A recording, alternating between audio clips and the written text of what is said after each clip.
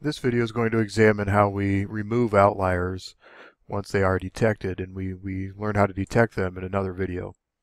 So we're going to come up here to transform, go to Recode into different variables, and in this case I'm going to hit reset. We're going to take our income 2, which is the one we created at another point in time, and we're going to recode it yet again. This time we'll call it our income 3, and then we'll select our old and new values. Now the problem is our outliers were those that fell below 4.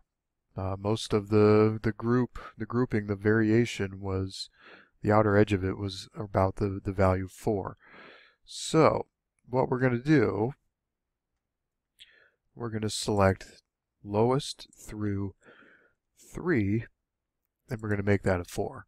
And so that will take those cases that are below the threshold and bring them in to the outer edge. All right.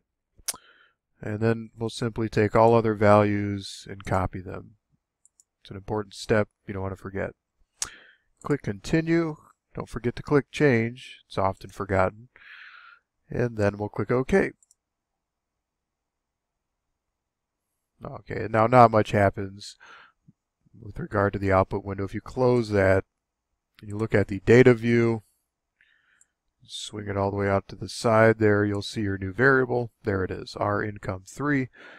And in this case, there shouldn't be anything between 0 and 3. So for instance, in this case, we see our income 2, our old variable, there's a 3. We told SPSS to take everything 0 through 3 and turn it into a 4, and lo and behold, that has become a 4. So that did work successfully.